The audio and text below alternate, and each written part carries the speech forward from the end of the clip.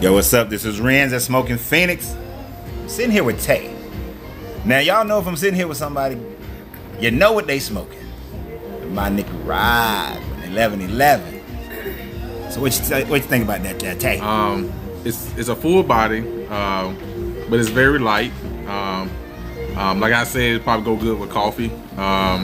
It doesn't leave that heavy taste on your tongue. Easy to smoke. It's definitely one of those ones that you want to keep as your everyday smoke. I think I'm going to make it my everyday smoke. If you're into heavy, full bodies, but with a light taste, this is the way to go. What kind of notes you getting out of it? Right now, I'm from Georgia. It's right now. That Georgia right there. Right now. I don't feel it's not too much pepper in it.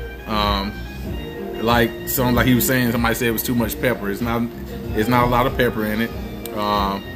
Getting that, of course, Nicaraguan taste. The wrapper it has a nice blend to it.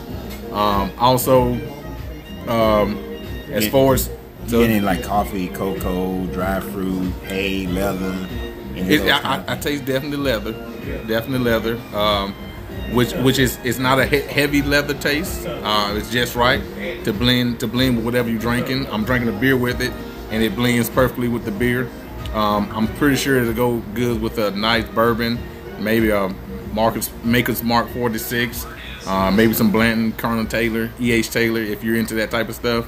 But it's definitely something that you can have as an everyday smoke, share with friends, and and I'm pretty sure they'll appreciate it. I appreciate that. Yo, so again, my Nicaraaaaguan 1111.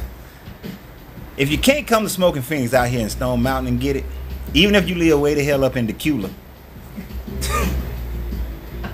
but you can go online to the website at the bottom right there, and you'll be able to order it.